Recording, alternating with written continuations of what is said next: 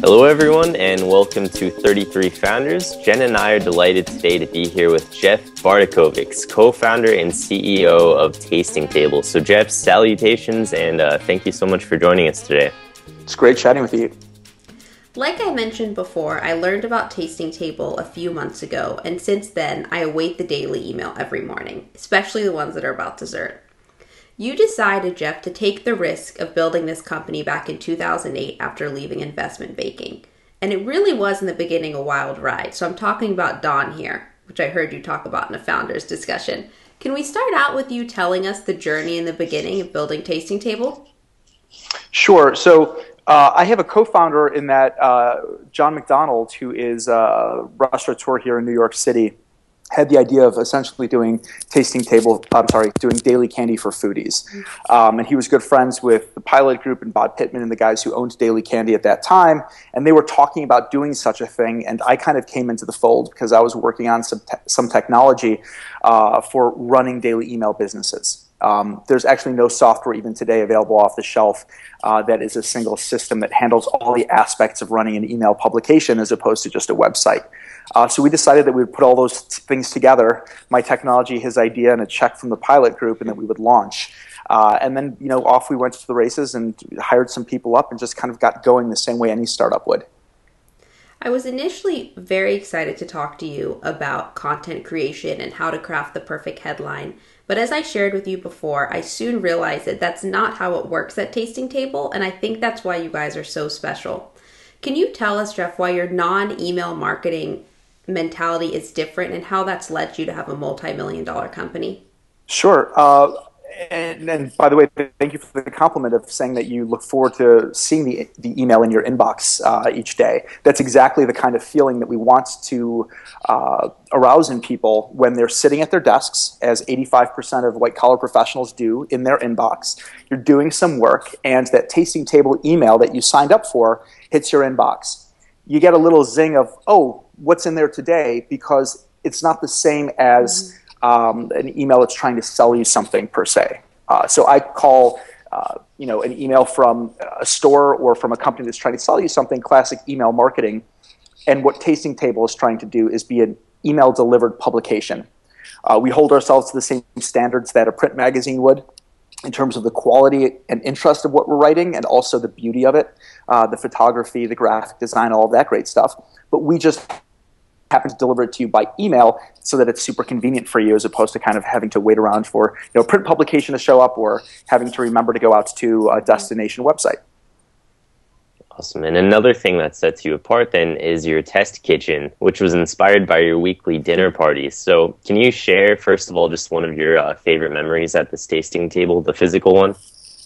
We call it the test kitchen so that people don't get confused. The downside of having the test kitchen and having entertained thousands and thousands of people over the years is that, unfortunately, there are some people who think that Tasting Table is a catering hall. So I always like to remind people that that is our test kitchen. We built it over, I'm losing my math here, I guess it's over 3 years ago at this point, in the same building where my apartment where we launched Tasting Table was located. Initially, because we needed a space where we would be able to create video and photo content associated with the recipes we create. Very important to point out that every recipe that we share on Tasting Table is actually tested, the way that every recipe that goes in a cookbook is tested, which is not, of course, the case with a lot of recipe aggregator type sites. So we needed a space for that, but form follows function. It just so happens that the space is very long and narrow. So there's a beautiful kitchen at one end, and I said, what am I going to do with the rest of the space? Well, let's just put a 30-seater dining table there, and we'll have events there, things for our consumers located in New York City or those coming to New York City to be able to come to a dinner with a guest chef, cocktail parties, book signings, etc.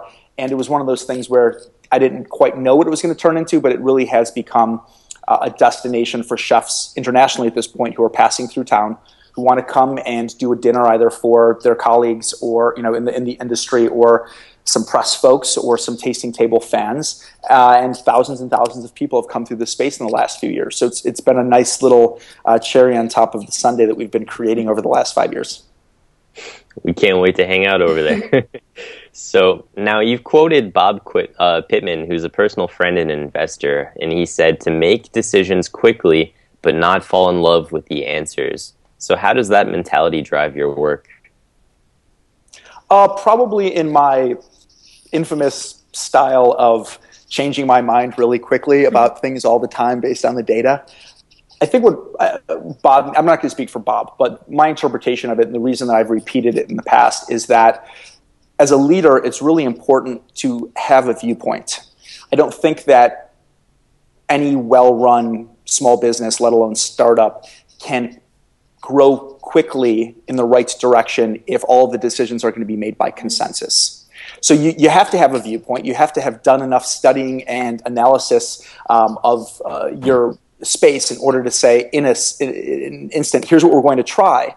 But as you start trying, you have to make sure that you've built in key performance indicators and metrics and milestones and signals to yourself about whether or not that thesis is being proven by reality. And you have to actually have scheduled some time in the near future to see what those KPIs are telling you. And if you're wrong, don't worry about saving face. Don't worry about thanking the people who are right and you were wrong. Just say, great, I was wrong. Here's what we're doing instead. And that's the way we've been doing things at Tasting Table since the beginning, and I think it's part of our success.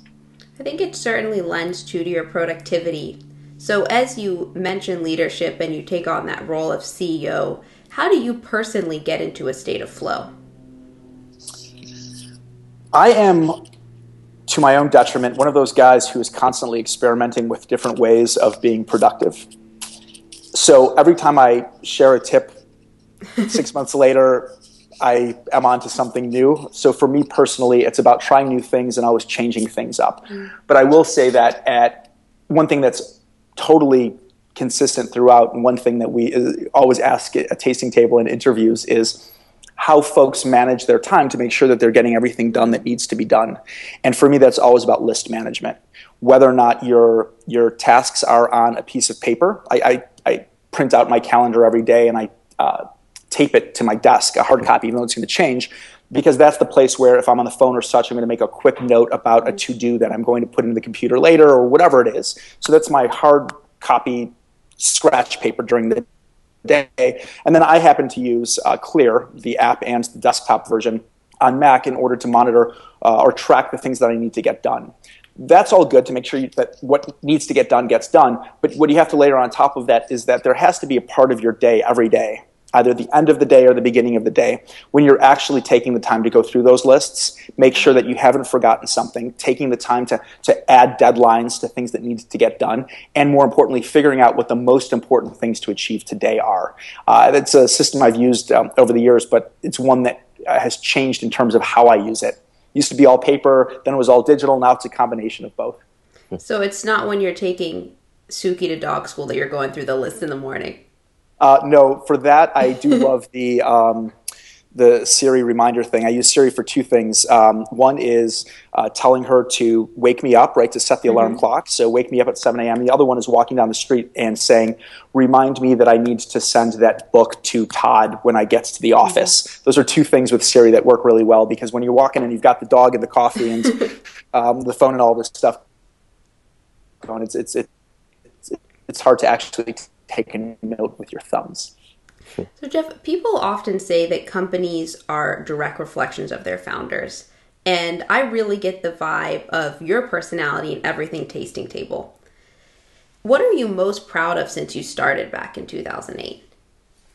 I was just having a drink at my apartment with a woman who was our COO until, again, I'm losing track of time, maybe a year and a half ago. And we were catching up on a lot of the original folks, the what I consider, the Tasting Table originals, and where they are and what they're doing. And, we're only 5.5, 6 years into this thing.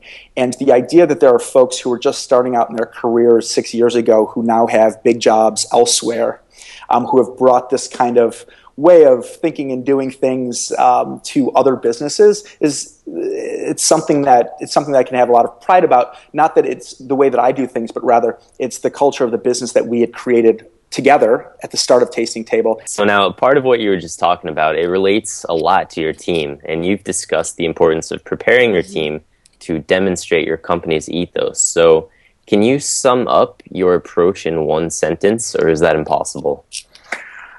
Whatever I say is going to sound glib and could easily be made fun of. So,